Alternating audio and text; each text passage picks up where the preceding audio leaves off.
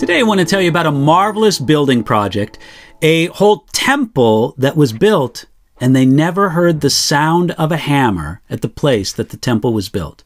I'm going to read you from 1 Kings chapter 6, verse 7, which says, "And the temple, when it was being built, was built with stone finished at the quarry, so that no hammer or chisel or any iron tool was heard in the temple while it was being built."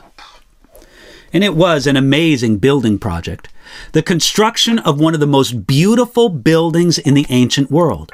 Solomon's temple was built with almost unlimited resources, and it was designed according to the general pattern of the tabernacle, that tent that for more than 500 years was the center of worship for the tribes of Israel.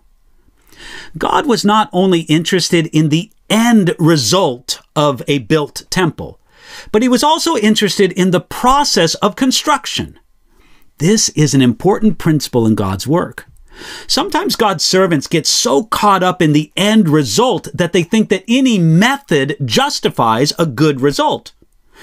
This principle from the building of the temple is a good warning against the false idea that God is more interested or only interested in the product of our service than in the process of our service. Therefore, we read in 1 Kings chapter 6, verse 7, that no hammer or chisel or any iron tool was heard in the temple while it was being built. This means that the stones used to build the temple were all cut and prepared at another place, the quarry.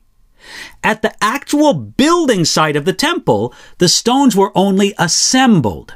They were fashioned in one place and arranged in another at their final resting place.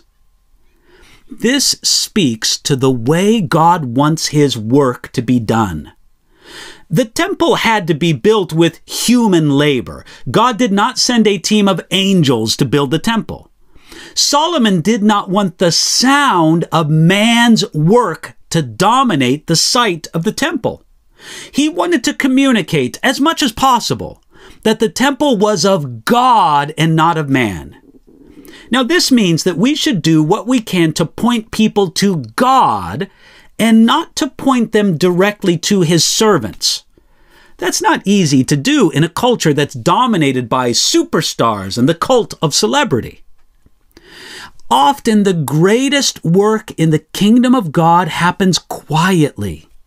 Yet the building site of the temple was only quiet because there was a lot of noise and diligent work at the quarry.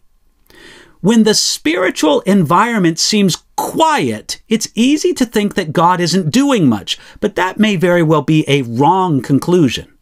The work of God may be extremely active and effective only in a hidden place. We should not be too quick to judge where God is working and where he isn't working, or where we think he isn't working. God works in the church, cutting and shaping us here, preparing us for a place in heaven.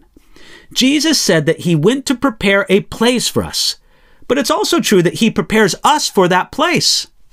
The work will be finished in heaven, and no hammer is heard there. Friend, God knows what he is doing as he chisels your life into shape today.